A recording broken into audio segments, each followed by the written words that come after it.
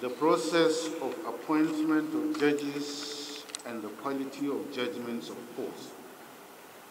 A couple of years ago, appointment to the bench was strictly on merit, strictly on merit. Sound knowledge of the law, integrity, honor, and hard work distinguished those who were elevated. Lobbying was unheard of.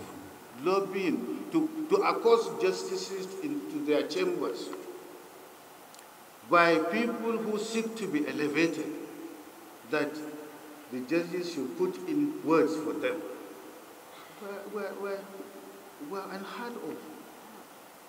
You will just be sitting, and if those who are given the responsibility of making the elevation find you worthy, you just get a letter to that effect. You wouldn't have gone to anybody to ask for any favors or recognition. But that is not the case today, unfortunately. I never lobbied, not at any stage of my career, to secure any appointment or elevation.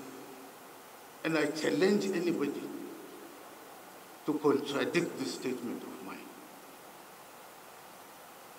As much as possible, the most qualified men and women were appointed. That can no longer be said about appointments to the bench these days. The judiciary must be uniquely above board. Appointments should not be polluted by political, selfish, and sectional interests.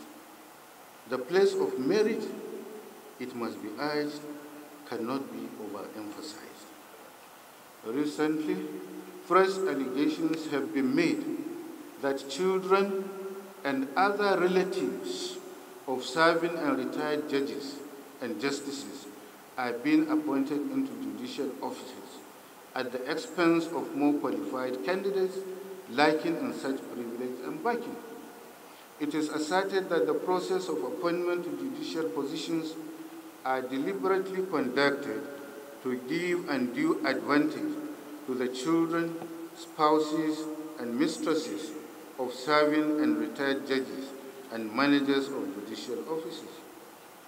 At the Court of Appeal, it is also asserted that presiding justices are now being appointed out of turn. Out of turn. When we were there, people to become presiding justices knew themselves and when they would become such officers. But now the perception is that now justices are being appointed out of turn. And there is the further issue of the unpredictable nature of recent decisions of the courts as well. A number of respected senior members of the bar, inter alia, and I'm glad the president of the Bar Association has also alluded to such comments made by practitioners